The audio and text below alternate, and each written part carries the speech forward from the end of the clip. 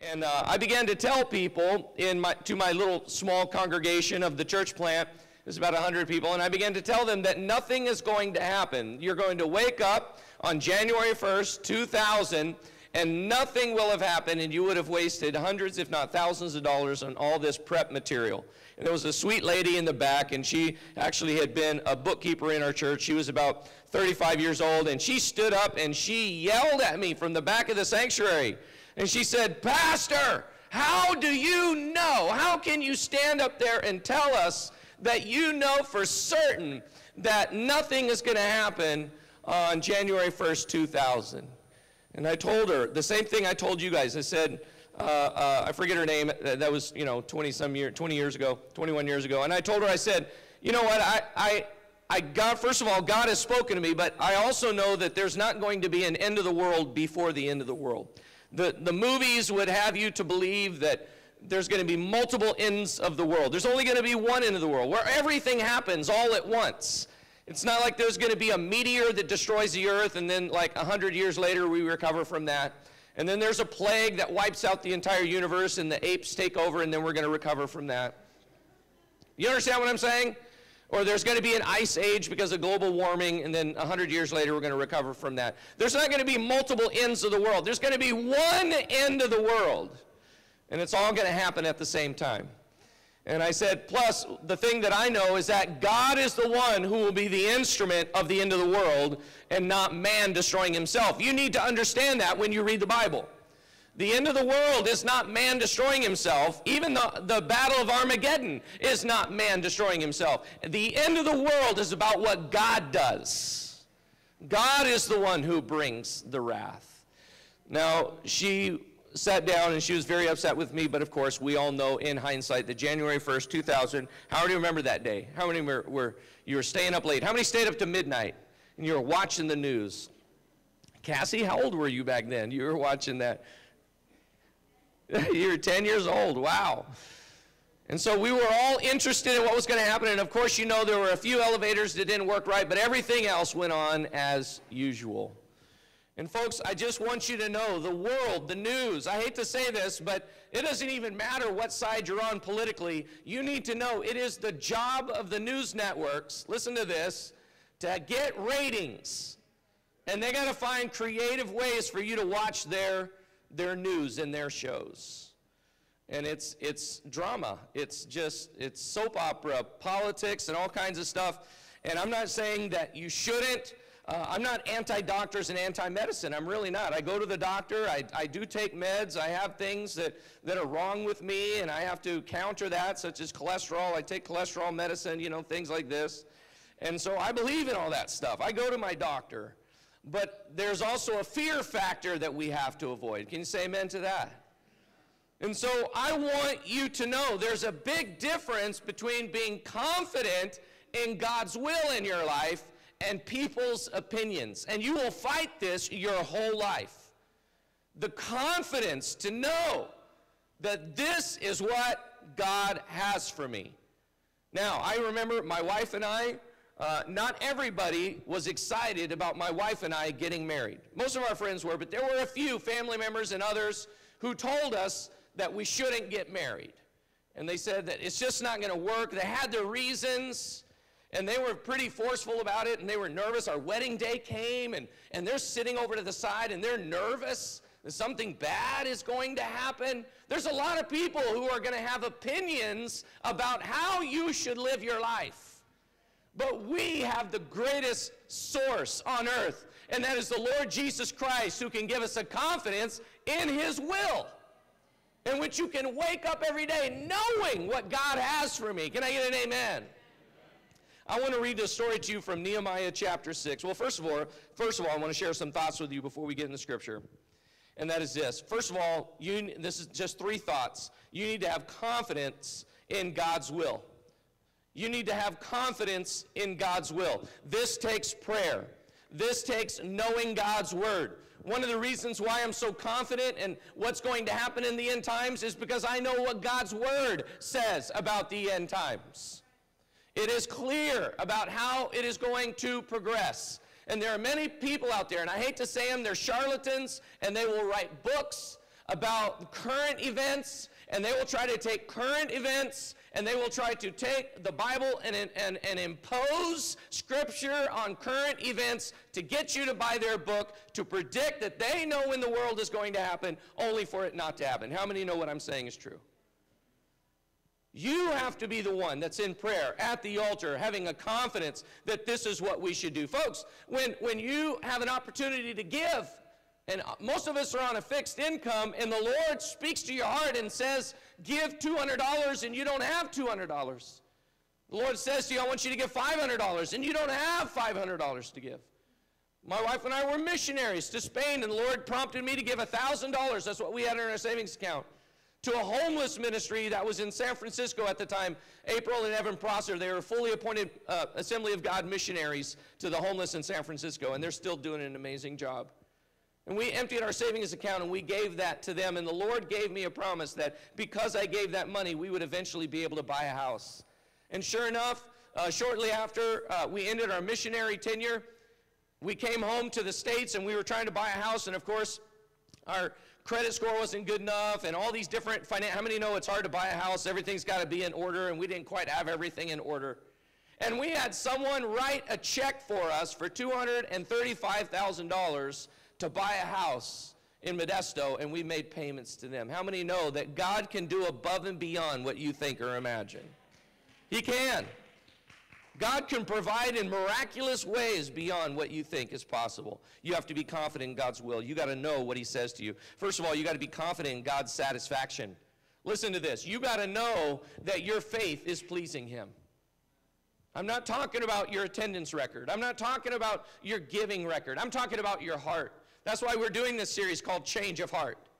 There are a lot of people who do mechanically religious things, and they think God is pleased by that.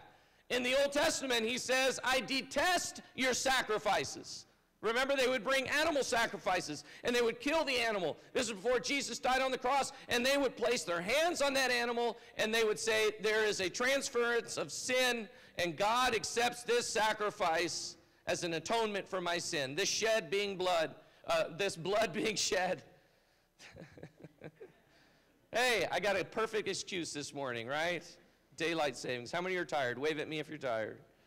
All right. The blood was shed, and that represented life for life.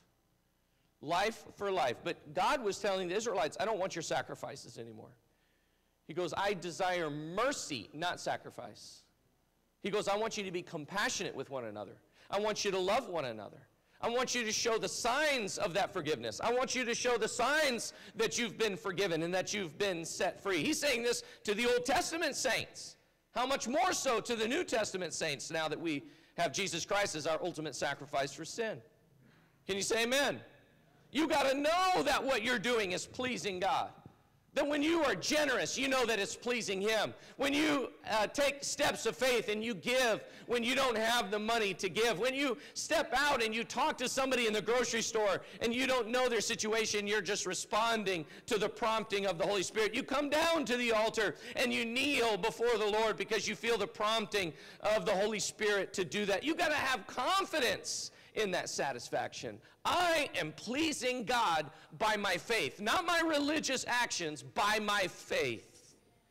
I know that I have faith in God. How many have ever taken the time? I did this one time. I was going through a real crisis in my life, and I've shared this numerous times. I went to the ocean, I was by the beach, and I was in my car, and I just began to declare the basics of my faith. I believe there's a God. How many have ever had to go back to the basics of their faith? I believe there's a God, and I believe his word is true, and I believe that he sent his son to die on the cross for my sins, and I began to declare the fundamentals of our faith.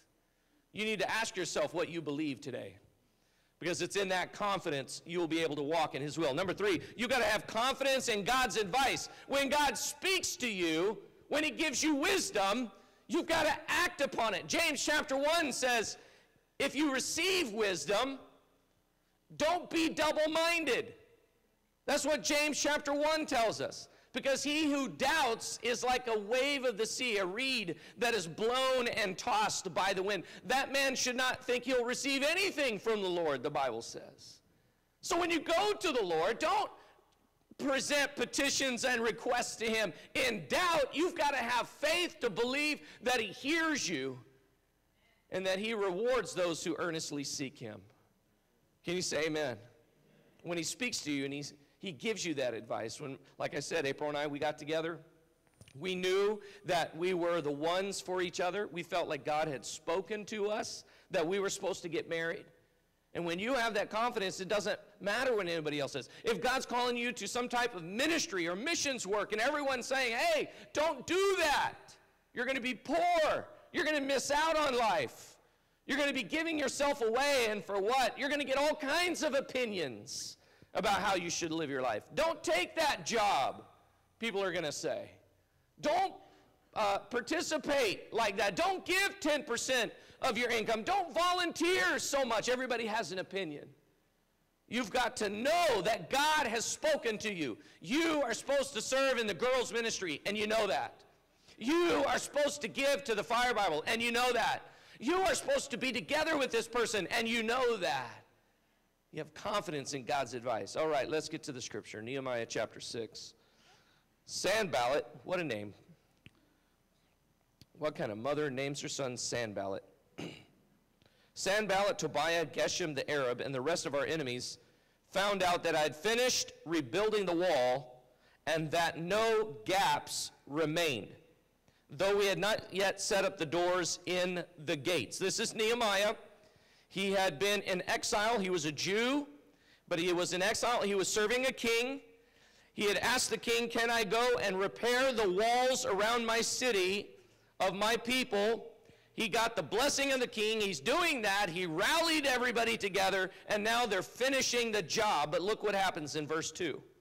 So Sanballat and Geshem sent a message asking them to meet at one of the villages in the plain of Ono. Oh no! But I realized they were plotting to harm me. So I replied by sending this message to them, I am engaged in a great work, I cannot come. Why should I stop working to come and meet with you? 4 times they sent the same message, and each time I gave them the same reply. The 5th time, Sanballat's servant came with an open letter in his hand, and this is what it said.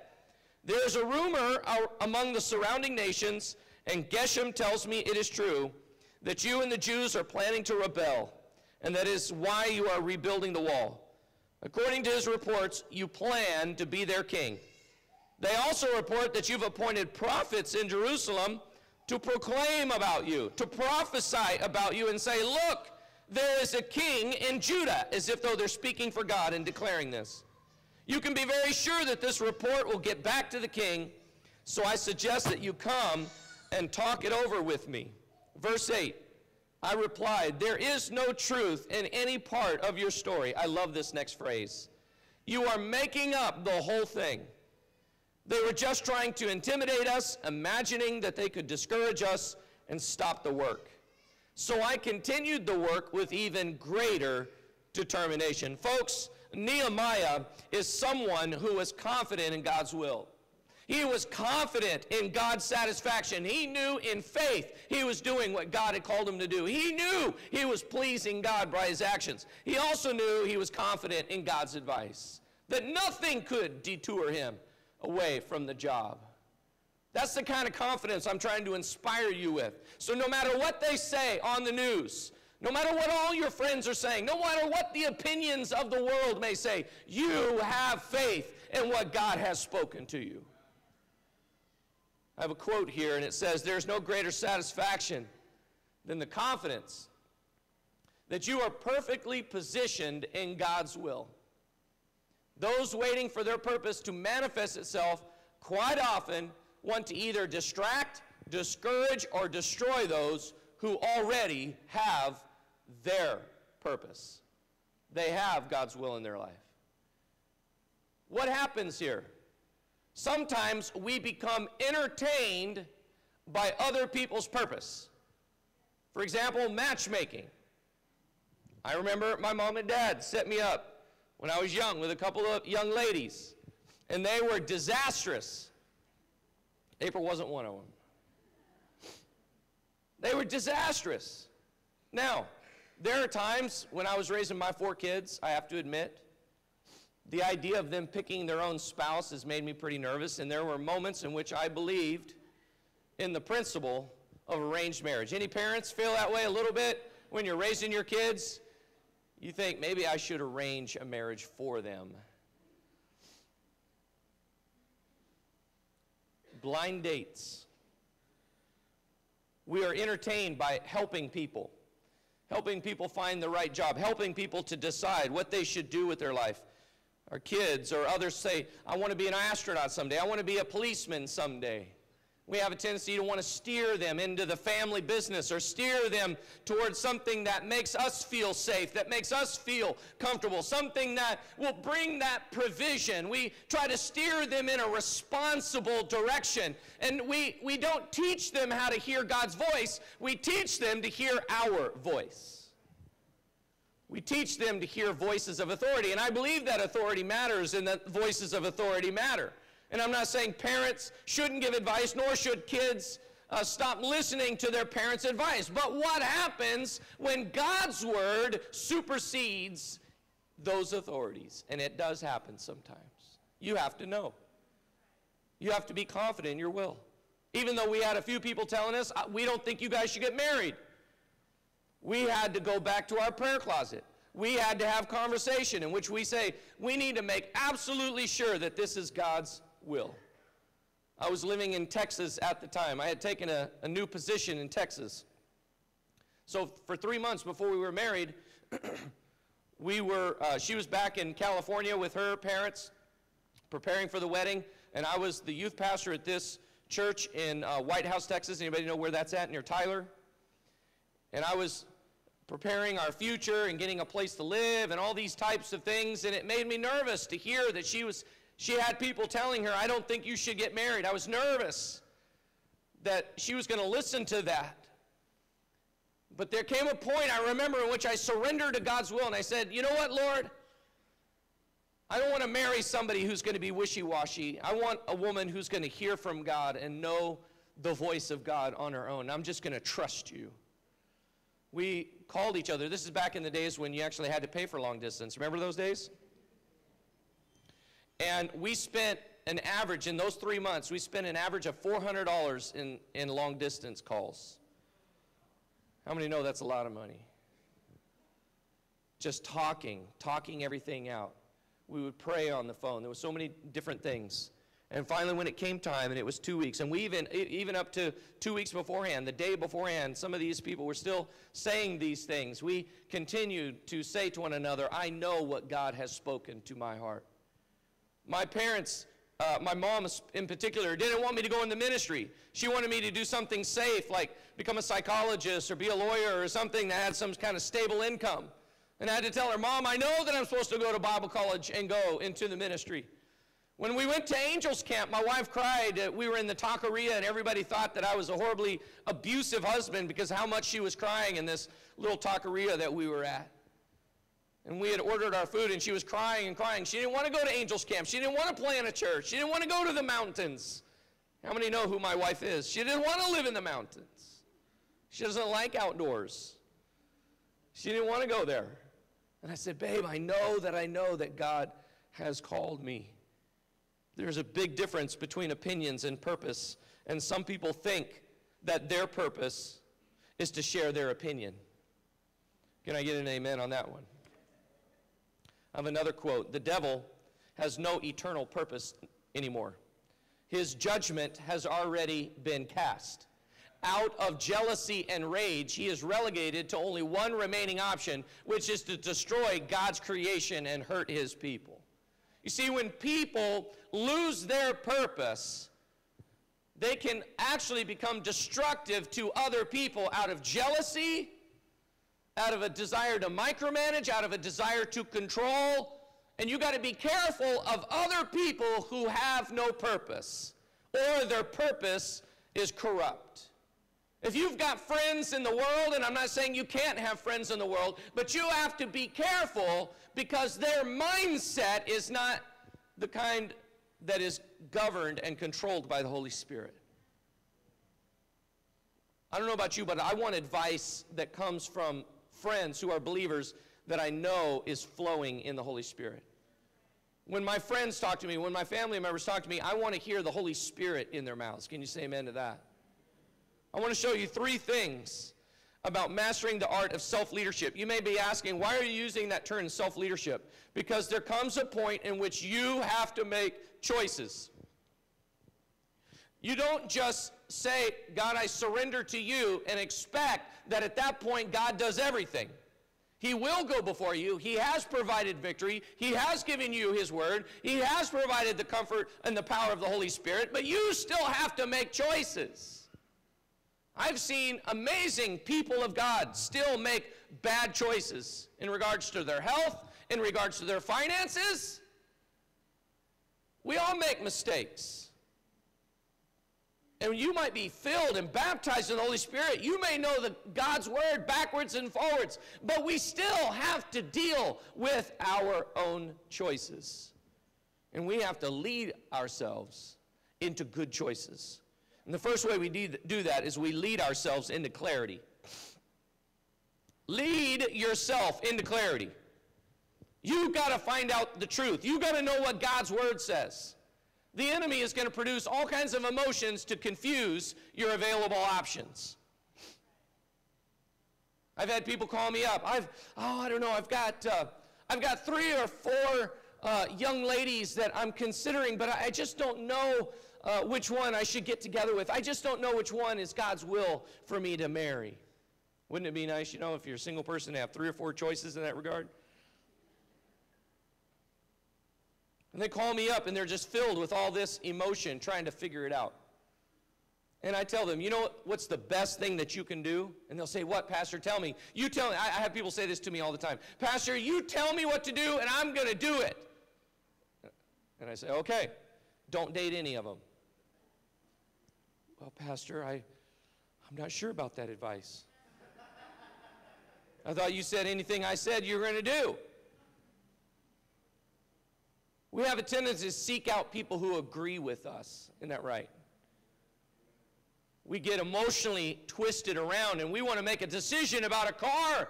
It's the car. We've made the decision in our heart that this is the car that we want, and we'll find people to agree with us and say things like, hey, you should get what you want.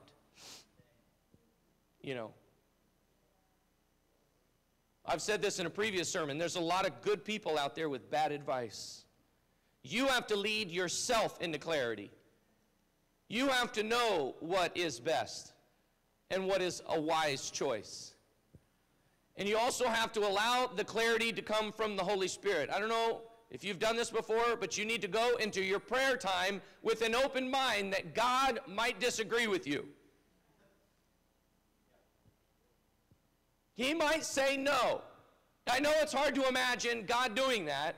But God might tell you no. Or he might say, that's not what I have for you. I remember God saying a phrase like that very distinctly to me. We were planning a church in Georgetown, Texas, and I was working with this guy, and he had a rock wall, and we would put it was on a trailer, and we would take it to events, and hydraulics, it would go up in the air, and then they had all the ropes and everything, kids would climb this wall, and I would do that for like $500 a weekend. I would do this rock wall for him to make extra money. And I remember I was sitting in his office, and we were planting a church in Georgetown, Texas, near Austin. And I'm sitting in his office, and as clear as a bell, God spoke to me and said, this is not what I have for you. And the crazy thing about it is, I didn't have an alternate thought about what God did have for me. How many know that's frustrating? There's nothing more frustrating when God says, this is not the right direction, but he doesn't necessarily in that same moment say what the right direction is. You just simply have to stop. And you got to start praying. You got to slow things down. You got to say, God, what do you have for me? Remember, I've said it before, multiple confirmations over a period of time from multiple sources. That's how you know God's will. Even if you know for certain he spoke to you at an altar and you get a word from him, I knew that God had said to me, this is not what I have for you. But I had to pray, and I had to have the confirmations.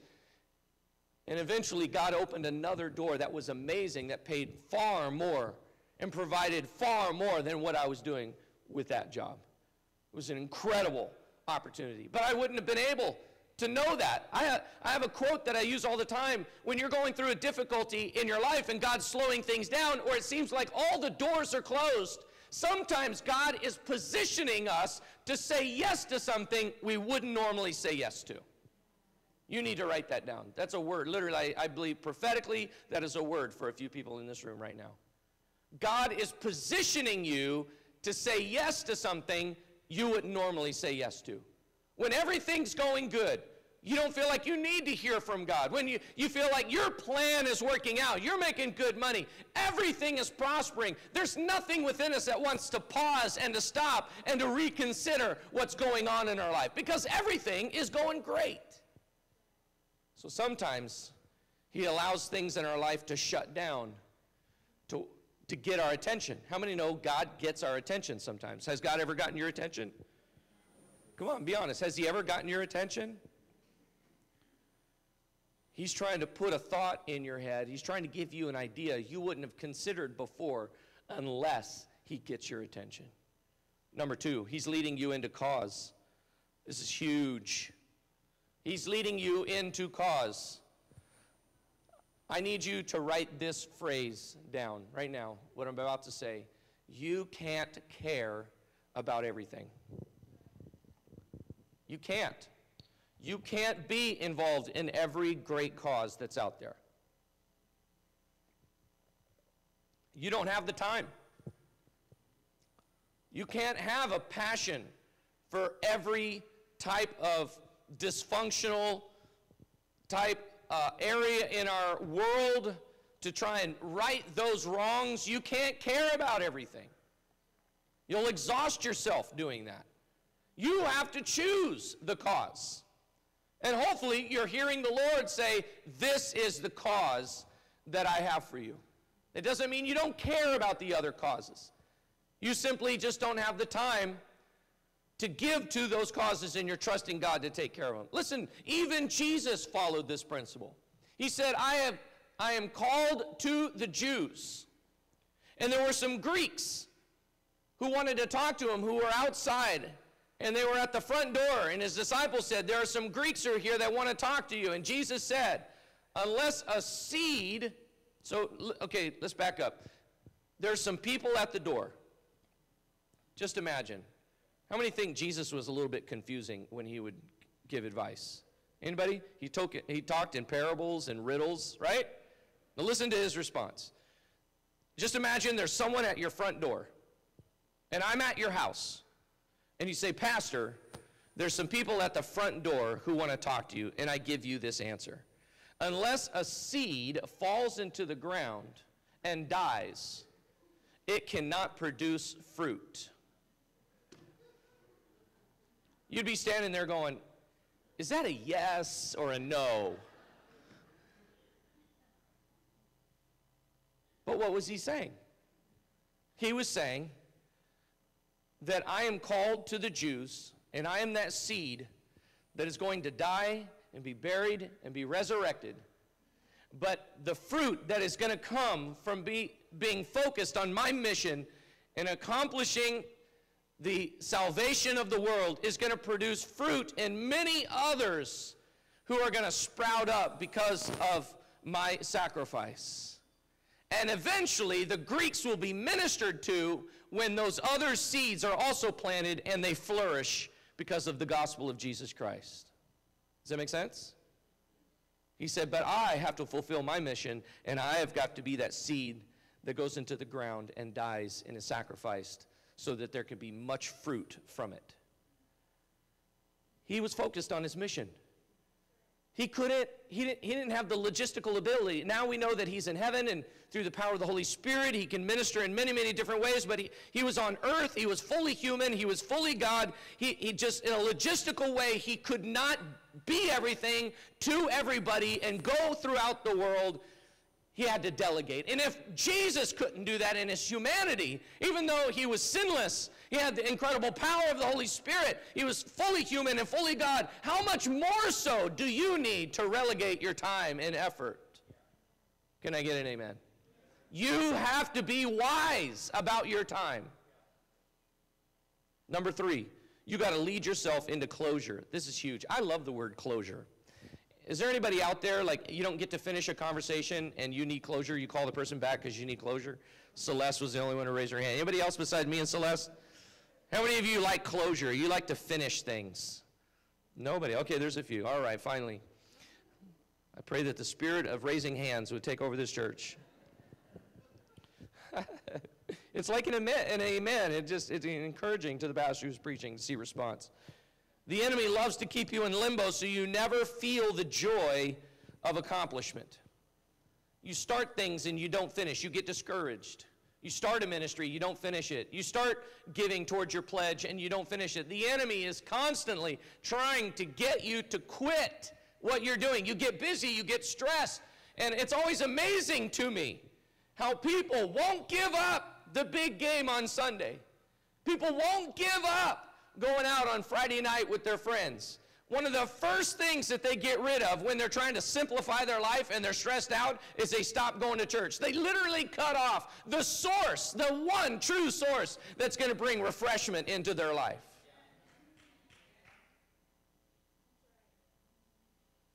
Leading yourself into closure, finishing, continuing on.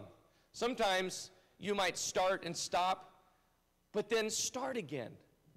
Finish well. You may say to yourself, you know, I came across some obstacles. I went through a difficult time. How many know we all deal with that in our marriage? It doesn't mean that you quit. It means that you reevaluate. It means you get some counseling.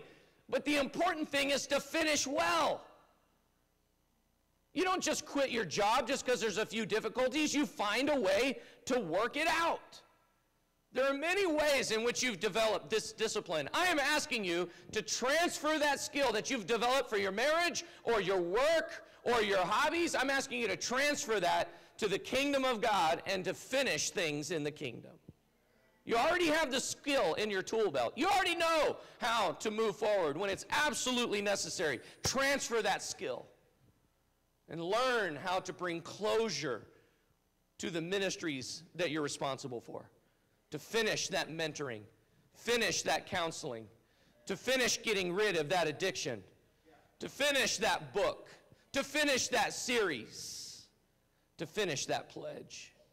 Finish well. Folks, I think God is going to really reward people who, towards the latter end of their lives, they didn't just check out. You know, I believe in retirement. I'm planning for that. How many are planning for retirement? But we can't retire from the kingdom. You can't retire from the kingdom.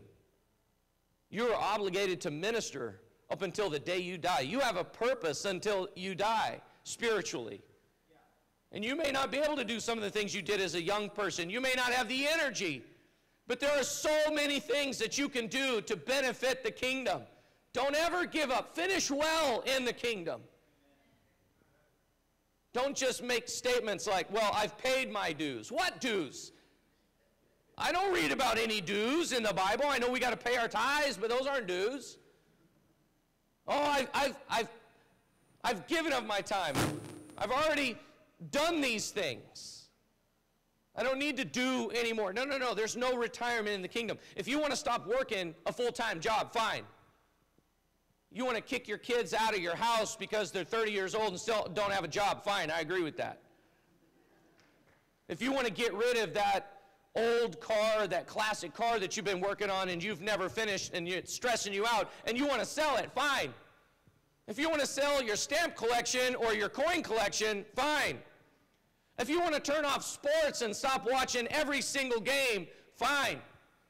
If you want to stop doing all those things with those bad friends who go out and drink and things of that nature, fine. But don't give up the one who can breathe life into your soul, who can refresh your mind through God's word. And particularly the people of God who can gather around you, and hopefully, we pray for this, are allowing the Holy Spirit to bring refreshing, godly advice. Not opinions of this world, but godly advice. How many want to have a confidence that they are exactly where God wants me to be? Just like Nehemiah. No matter what anybody is trying to do, no matter how they're trying to intimidate him. They're sending letters. They're manipulative. They're trying to sabotage him. Folks, the world, the enemy, is going to try and sabotage your future. You can't give up. You got to have hope. You got to believe. You got to always believe that God has a promise. God has a miracle. You might be going through a season of difficulty, but I can tell you right now, it is not God's will for your entire life to be a season of difficulty. It's a season. It's going to have a beginning and an end. You need to bring closure to that season and embrace the promised land miracle that he has for you coming up. But you also need to know that when you're walking in blessings, that there might be times of difficulty.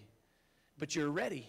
You're confident in who God is. You're confident in what God says. You're confident in the Holy Spirit who's dwelling in you. You're going to him and you feel a peace in your heart that even though it seems like everything is bad, I know that in Jesus everything is good. How many know you got two sets of eyes? You got natural eyes and you got spiritual eyes. I don't know about you, but I want to stop looking with my natural eyes at my circumstances and being afraid all the time. And I'm not saying I'm afraid. I'm speaking like people do. People who are in the world, they've got their natural eyes and they're afraid of what they see. They're afraid with their natural ears of what they hear. Folks, I want supernatural eyes that can see what's happening in the spiritual realm, that supersedes what's happening in the natural. I can hear God's word that supersedes what I'm hearing from all the pundits and the newscasters and everybody who's trying to spread fear. Now, folks, I'm not saying you shouldn't be cautious and you shouldn't be careful, but if you are dominated by fear, I can tell you right now with complete certainty, it is not God's will for you to walk in fear. We got to bind the spirit of fear and walk in confidence. Bow our heads and close our eyes. Father, in Jesus' name, we ask you this morning to speak life. I'm going to ask our altar team, even now, Brother Fito, those of you who have the lanyards, our leadership team,